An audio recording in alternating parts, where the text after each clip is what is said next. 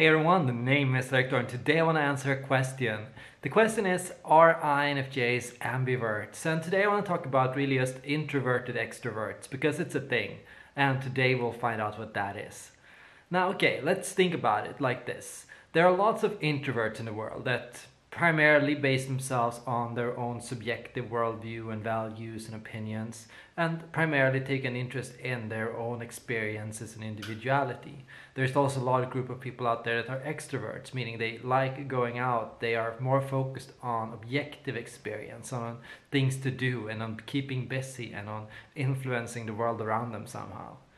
Now, the introverted judging type, and that includes INFJ, ISTJ, ISFJ, or INTJ, they are people that primarily base their worldview on the subject, on their own interests and on their own values or their own goals. But because they are judging types, because they have either extroverted feeling or extroverted thinking as their secondary function, they go out into and try to influence the world, trying to shape it in accordance with their own ideas and their own vision.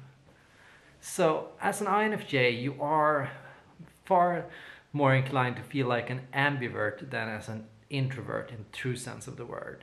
You're gonna know that yes, I tend to be quite focused on myself and I can be quite self-absorbed, but at the same time, I try to have a positive impact on the world around me. In group situations, I tend to adjust to other people's needs and feelings. I take on whatever role is necessary for other people. If people need me to be talkative or engaging, I will try to be that way for them. If the world needs me to act or go out or do something in order to realize my vision, I will do so. Generally, INFJs, they are neither on the bottom pile of introversion or the top pile of extroversion. Most of the time, they're quite even. They're quite in the middle. They are a little bit introverted, a little bit extroverted. So they don't take a true strong position on the scale.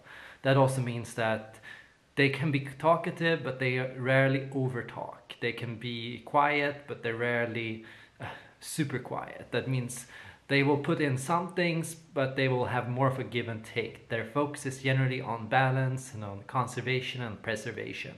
They can be cautiously extroverted, meaning they go out and they enjoy adventure, but adventure that is planned and organized and prepared in advance. That means they pack, they think about what they need, they go about it in a careful way, they see, can I afford it, how will I get there, what route will I take? And so in many ways they are like methodical, organized extroverts in a sense. They are outgoing in the sense that yeah, they do get stuff done and they do go out into the world around them to get stuff done. But they spend a lot of time preparing and planning and working over it to make sure it works out perfectly. In group situations, the INFJ tends to take on the mother or father role of the group. That means they tend to be the organizers, the hosts, the people that make sure everyone comes together, that everyone can talk and everyone can have a word in. They make sure that everyone is taken care of, that everyone's needs are met, that everyone is happy. And so their focus is generally on other people, which is an extroverted thing.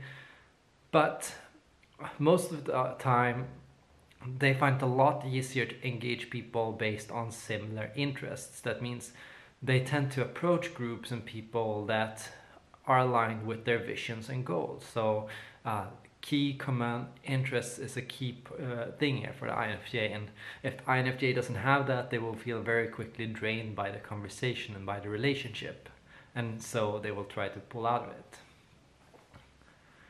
INFJs can be compared to the extroverted perceiving types because you have on one end you have the introverted extroverts and on the other end we have the extroverted introverts.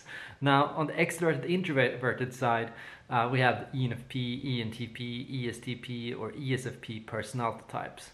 That means these are people that enjoy hanging out with other people and that focus a lot on objective experience and on what they do and what's happening around them and in their own life rather than their own personal thoughts or feelings.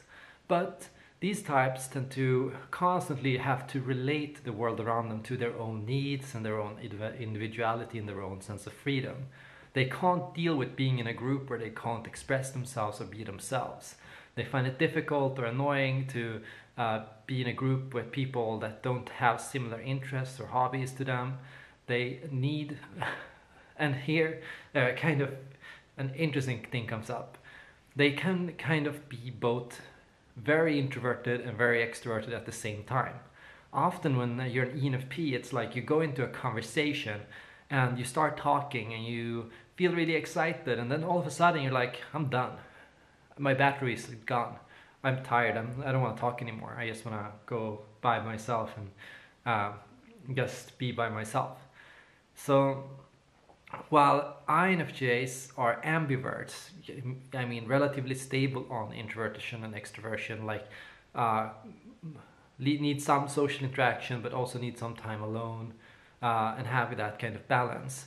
The ENFPs, they tend to be kind of omniverted, which means they are both introverted and extroverted at the same time, meaning they go through like radical experiences of being very outgoing and very adventurous, very much about getting new information. And then after a while, they are very introverted, meaning they need a lot of time to process what they learned, what they experienced, what happened to them, and what it means to their identity and who they are and what they want in life.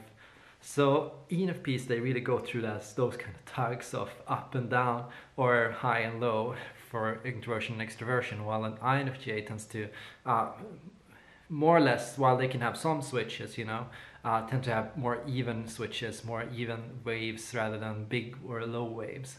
So as an INFJ, it's important to try to keep that balance often, because if you go out of it, it's often associated with being unhealthy. Too much extroversion or too much focus on other people's needs leads to truly like negative feelings, anxiety, stress. Too much time alone also leads to a sense of meaninglessness and loss of self and not really knowing what you're doing. So INFJs, they need to have some kind of goal in the world around them. They cannot just be purely locked in their own heads. They need to, at some point, try to influence other people with their work and with what they think about. They need to express themselves in some form or in some form or manner.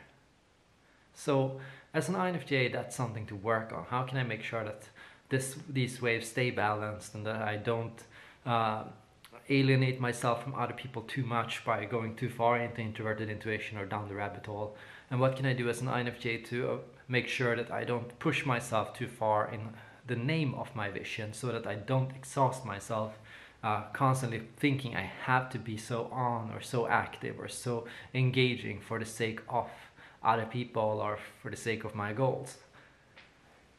Recognize also kind of warning signs when you start pushing these things too far, and also recognize kind of which archetype the INFJ falls in. As an introverted extrovert, you are a protector archetype. That means your focus tends to be constantly on kind of protecting the vision or the goal that you have in your head. A lot of time it's like you see what the world needs to go towards. You see what everyone needs to do to be happy. You have this idea of predestination towards a good grand purpose. But you know that you have to act very carefully. You have to be very hands-on in order to make sure that this vision comes to pass. You have to take proper precautions. You have to prepare in advance. You have to reflect on all possible angles, so to make sure that your vision is not lost and that you're not overcome by chaos.